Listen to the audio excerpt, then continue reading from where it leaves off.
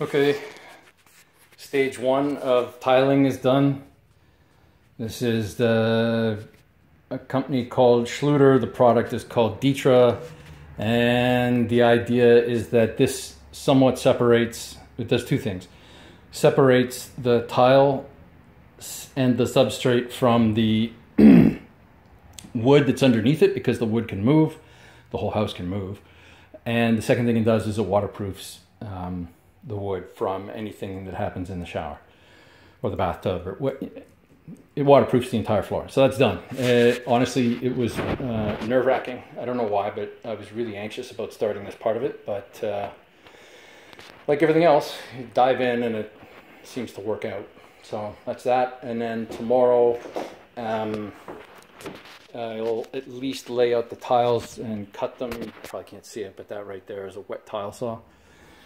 And I'm gonna copy the approach that I took, or Anne took, I guess. Really, it's her decision probably, to use the tile as the border. So this stuff is 12 inches wide versus 24 inches long. The other stuff was 6 inches versus 18. So this, I'll have to cut basically an entire box of these things in half up the middle to achieve a 6-inch border. I would go smaller, but I think 6 inches is it's just easier to stick with that. So that's what I'll do. And that's tomorrow. Today, I got to get the camper up and running. Basically, discovered after the last rain that it started to smell like mold.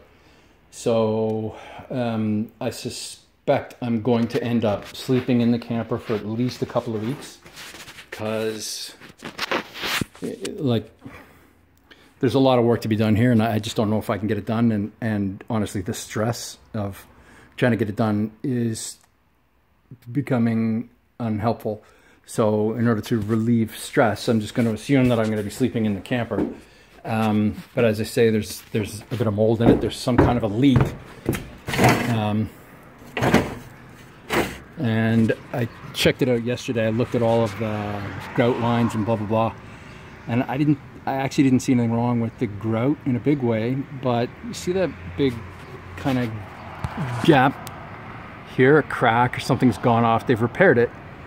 But it's possible that that's where the stuff is coming in, the water's coming in, because I know the wall right here by the door, it's soft, right up and down here. So I suspect that the water is coming in, well, at least from the grout at the front. But I suspect at this point that it's coming down that thing. So I'll probably have to rip out everything to find out where the problem is so that I can fix it. Hopefully that doesn't take too long.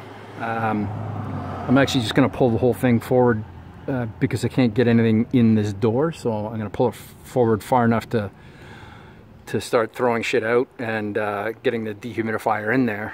And that's it. Bye for now.